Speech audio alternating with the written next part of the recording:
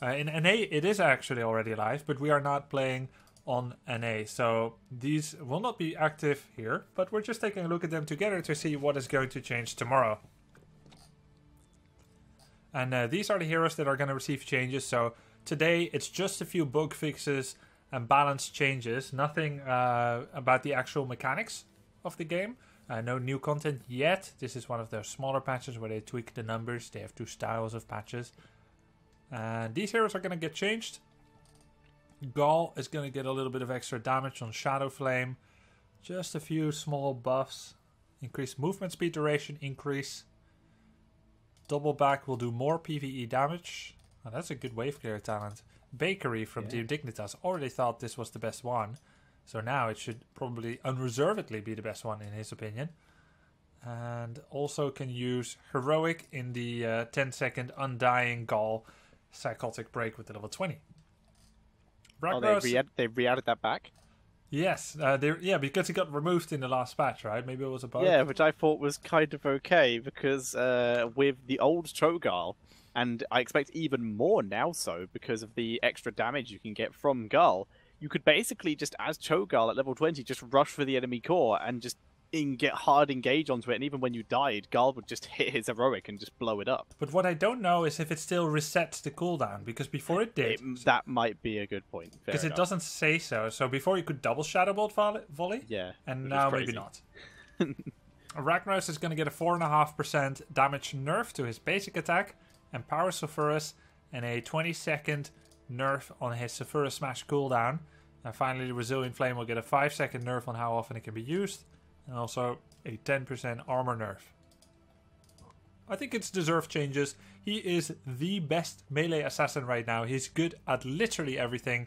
And he gets small nerfs on damage, a decent nerf on cooldowns. And I think it is in the right place. And let's see how it pans out. Tychus has been pushed to a shorter auto attack and overkill range. With his role being really anti-warrior is how Blizzard envisioned it. But he has seen very little play since. They're going to buff his minigun, standard extra damage to max health by 5%. Or you could say by 20%, depending on how you see it. Anyway, 0.5%, not 5, sorry, 0.5. But anyway, 20% buff on the minigun effect. And the bigger they are, will lose 5%. So, give some more talent diversity at 4, while they do nerf the bigger they are. And generally just a bit better with minigun. Varian still only gets played with taunt, and so the changes here, maybe you can explain them. The changes here are going to kind of balance out his 3 heroics. Let me find him quickly. Multiclass Varian. Okay, so taunt, he gets in regular a general health boost and a health regen, so making him more tanky in general, so losing that extra health boost isn't such a big deal, especially since they're nerfing that, 30% health reduction. But then they're not buffing any of the others. Basically, they're making Varian, who's... I don't agree with this. They're making Varian, who was already slightly less often picked. They're now nerfing the one build he was picked with, as opposed to buffing the other 2. I don't agree with that at all. Let's see. Just wondering if you look at the health... 2150 times 1.4 is 3010. 2322 times 1.3 is 3020. So actually... Okay, so it doesn't even pan out to be a health nerf for Taunt. Oh. Taunt is literally 0.03% better than it was. I guess, let's say no change. So they've done nothing.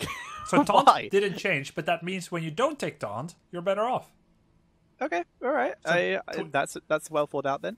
Twin Blades and Colossus Smash are going to be more survivable than they were.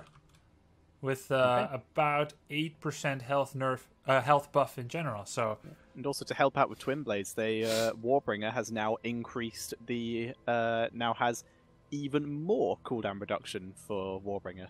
Okay, so you go from what's his base cooldown on the charge? I think it's 12. Let's see, I thought so too.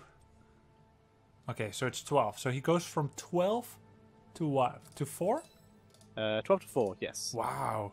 So no But longer it doesn't have the extra slow anymore, so it's just a little chase ability now. It was a small deal anyway, right? 75 to 85, but now you can do it every 4 seconds. Good for taunt. However, WWW build has been the prevalent one. Parrying, some people call it. Parry variant. We do have a Juggernaut, though, getting slightly nerfed, and that's a good point, considering that he would be able to do 5% of a hero's health every 4 seconds. Oh, yeah. So instead it's 4%, which is slightly more reasonable. Oh, by the way, I made one mistake with Bigger They Are. The threshold for Bigger They Are has been lowered, so it is a buff. It's a burst healed now. Well, it's a buff because they can bring someone to 35 instead of 40%. Good point. Yeah. Which is fair enough. Let's see, Murky. What did they do with Murky?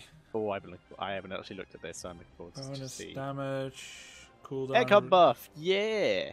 Wow, it's already so good. And Fisheye, 300% vision?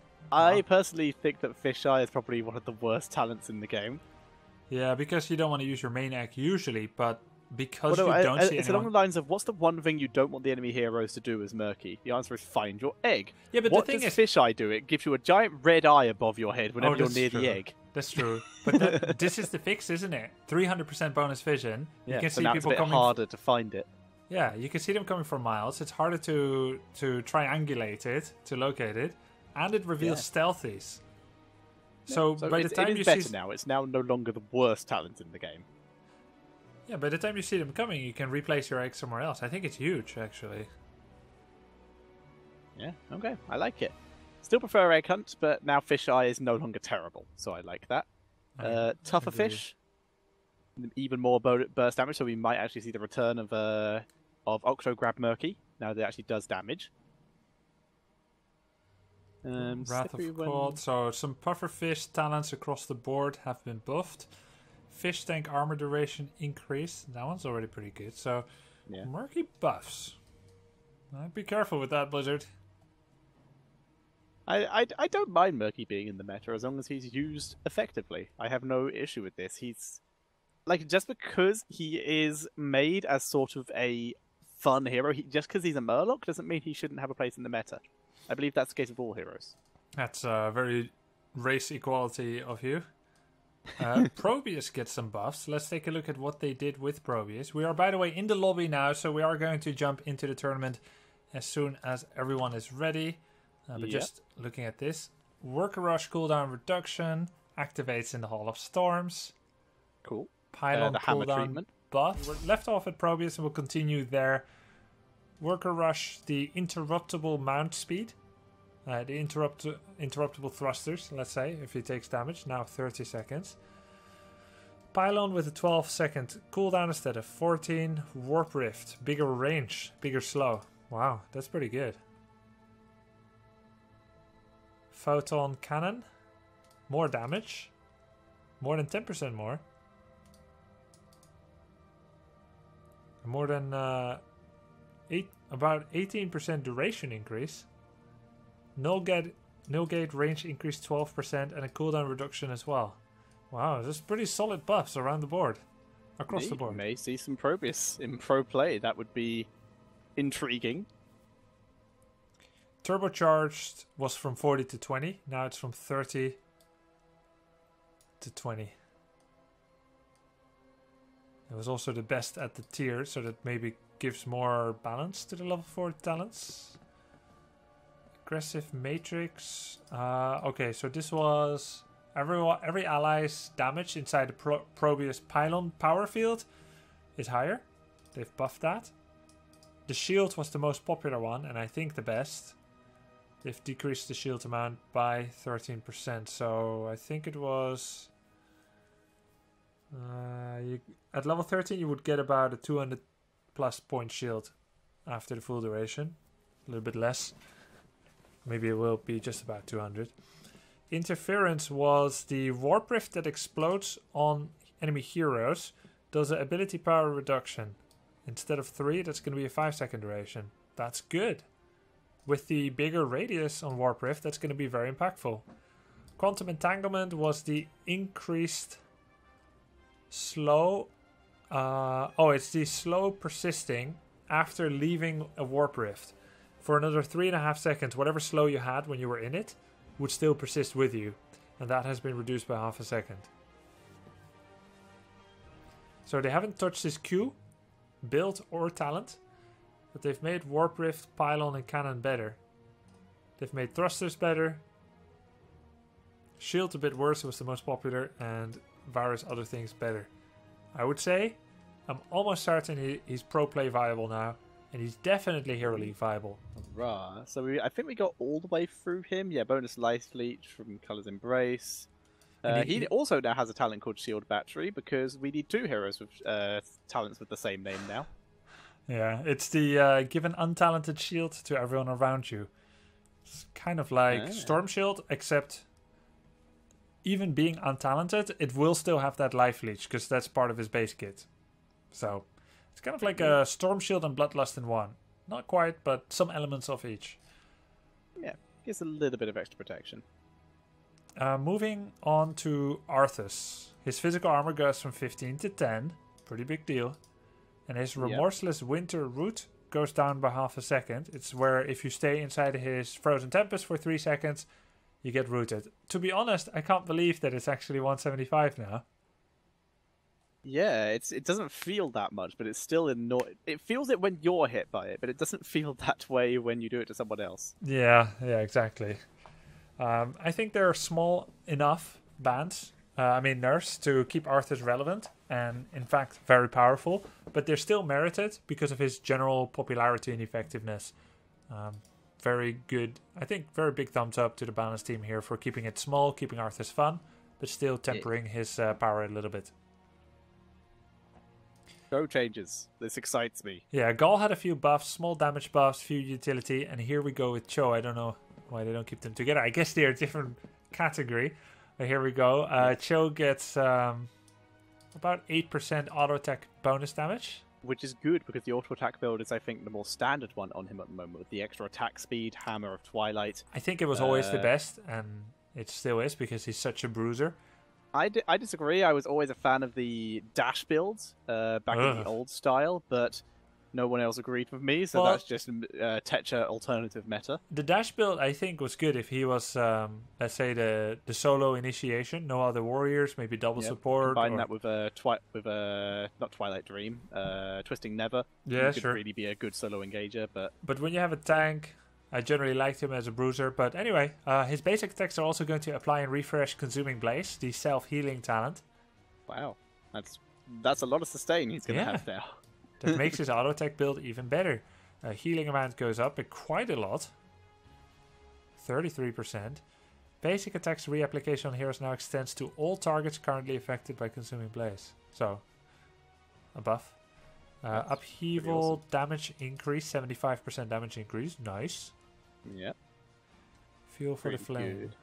Buffing on the healing talents. Alright. Feel for the flame. And level 13. Heroic cooldown per basic attack increased. So, wow, I believe that reduces the cooldown of Gall's heroic, or is that both of them? Let me check that quickly. Should be both. I believe it's both. 13. Runed Gauntlet. Basic attacks reduce the cooldown of Cho and Gall's heroics. Wow, that's awesome. That's a really good ability.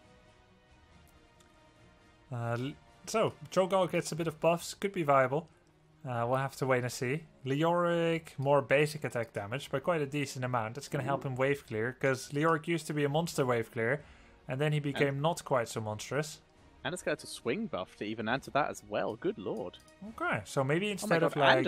And a level 16 renewed swing. Because Leoric, as much as he's known as a wave clearer, he actually clears below average speed. It takes him 9 seconds, or 9 to 10 seconds right now. And with this, I think he can do it in 8. So that makes him average to decent. Yeah, he has the double swing again. It's sort of like he's just been restored to his former glory, almost, in terms of the pushing potential. Not quite, but definitely. Yeah, because he used to have 100% on the double swing, and just the swing did way more damage. Developer comments, all shall suffer. Excellent. And then bug fixes. 2016 and 2017. That's great. Yeah, 2016 and 2017. Zara should be unbanned again next Open Division unless he develops another bug, because this is now okay. Excellent. Core Hellfoe Towers of Doom, yes! Never again. Wizard. No more Thank God. percentages for Towers of Doom HP. Good. We don't have to do maths. Oh, no more 0.1 second cooldowns in Observer UI for heroics. I've done pro gaming for long enough, in my opinion. Oh, they could be coming for me as an attempt to make a comeback. Okay, I see them. It's okay. Greetings, friend.